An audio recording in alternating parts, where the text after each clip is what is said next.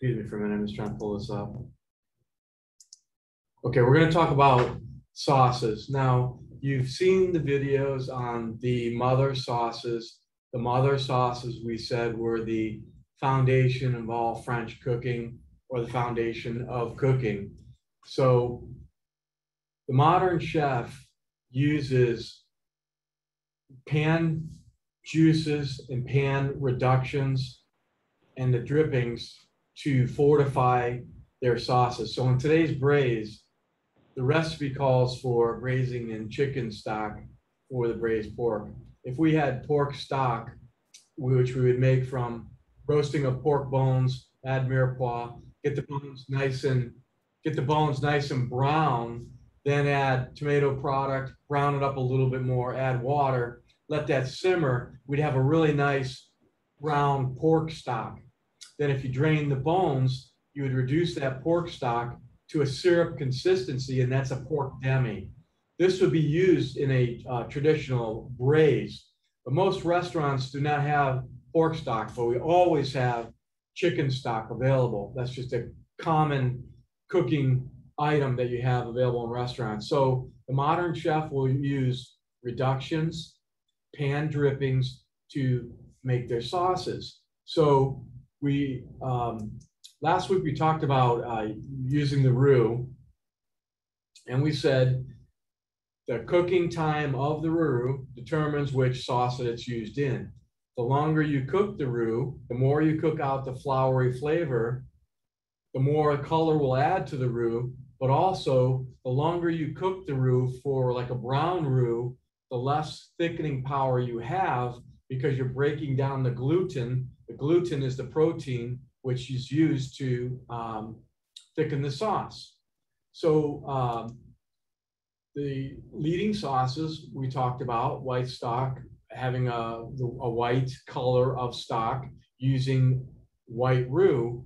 The term for velouté in French means velvet, so it's going to have a velvet consistency. And in one of your definitions, you had the term nappé.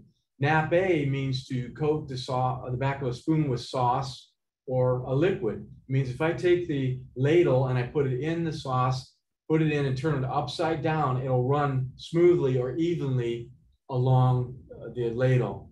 The rule of thumb is 10 to 12 ounces of roux per gallon for nappé. Nappé, French term, meaning to coat the back of a spoon with sauce or aspic. A thick soup or sauce, you'd want 1 pound of roux. So when we're talking chowders and this, we use about 1 pound.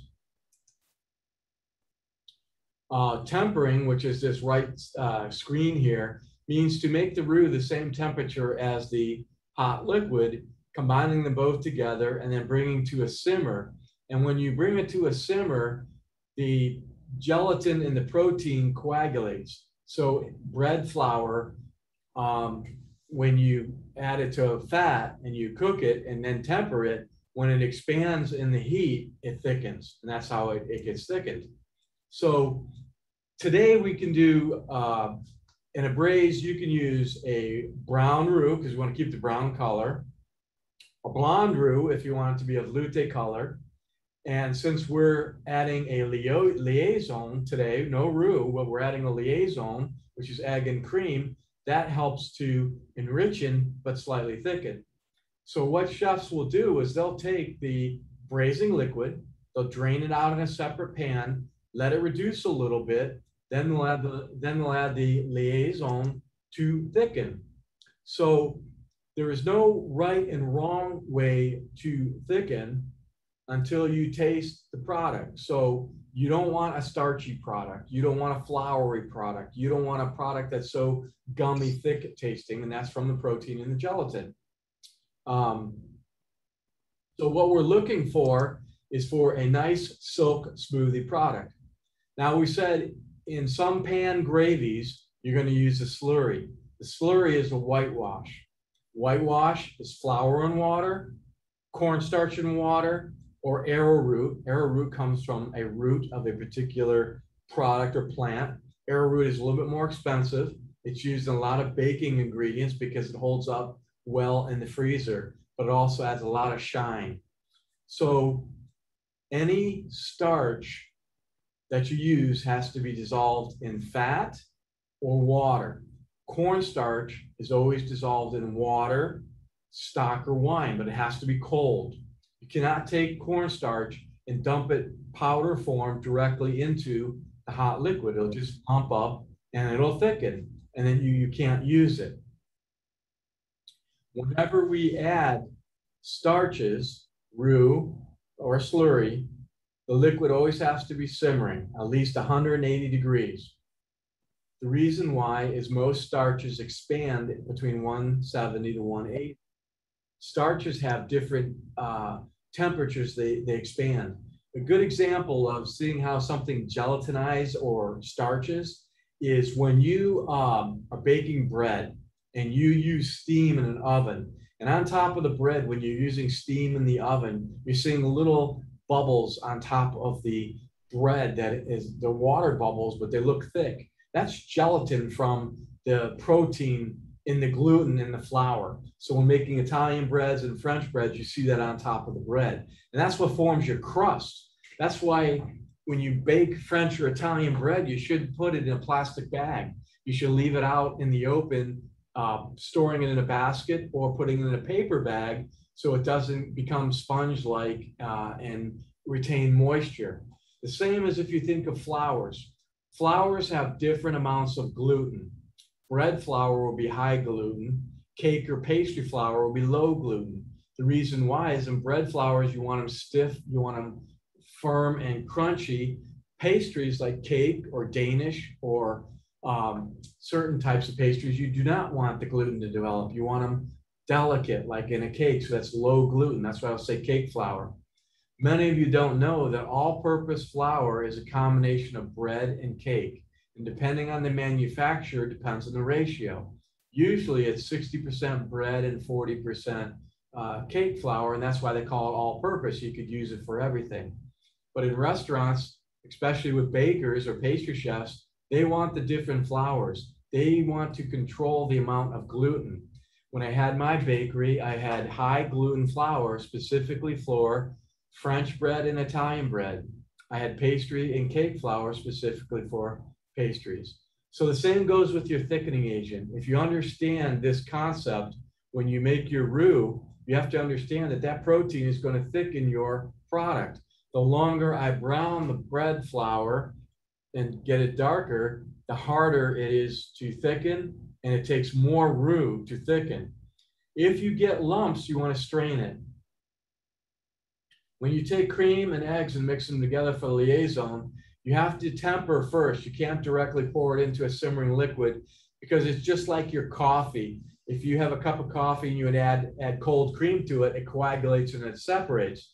Most of your response will be, the cream is no good. Well, that's not necessarily true, because if you have a hot cup of coffee and you're putting the cream in, it coagulates. And what's happening is that butter fat is coagulating right away.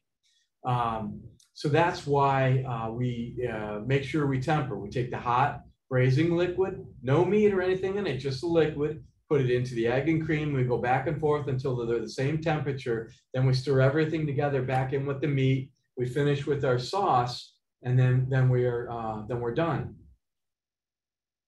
Okay, so I know most of you have watched the video on the leading sauces. Leading sauces are our mother sauces. Remember, bechamel is the first one, which is a white sauce. So in the bechamel, this is our foundation of all cream sauces. So if I want to make a cheese sauce and I add cheese to this, it's called a Mornay. Cheddar would make it more of a yellow color. If I take vinegar and mustard and combine that together with my dry ingredients for making the mustard, it's called a mustard sauce. Soubise is sweated onions, and we would strain the onions out. Nantua is just the same process as making a bisque. It's going to be a white bechamel or a white veloute. Now, when we make our soups, you either follow the bechamel method or the veloute method.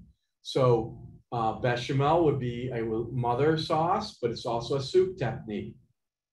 Veloute is a mother sauce, but it's also a soup technique. So what that means is if I take my vegetables and I sweat them, in fat. And the other day when we did the braise, I gave you an example and I showed you a picture. And I said, this is a compound roux. A compound roux means a complex roux. This is a roux with vegetables. Instead of dirtying up many pans in the kitchen, we will take one pan, sweat our vegetables. Sweat means to cook vegetables until they're translucent under cover. I sweat my vegetables. Once I have the onions translucent, I dust with flour. When I dust with flour, I'm creating a roux. This roux is known as a compound roux. So this is used in braising and in soup techniques. If I wanted a cream of broccoli soup, I'm going to take the broccoli stems, cut them up, put them in with white mirepoix, which is celery and onion. I'm going to sweat them. I dust with flour. I measure the amount of flour out that I need to create my thickening. So if I'm using a gallon of liquid, I'm going to use 12 ounces of flour, 6 ounces of clarified butter, 6 ounces of flour. I dust my broccoli stems that are chopped, my white onion, and my celery. And some people might use the white leek. So I dust that. All those created together are compound roux. Now you could take this roux and puree it and then add your hot stock to it, and you're going to have a cream of broccoli base.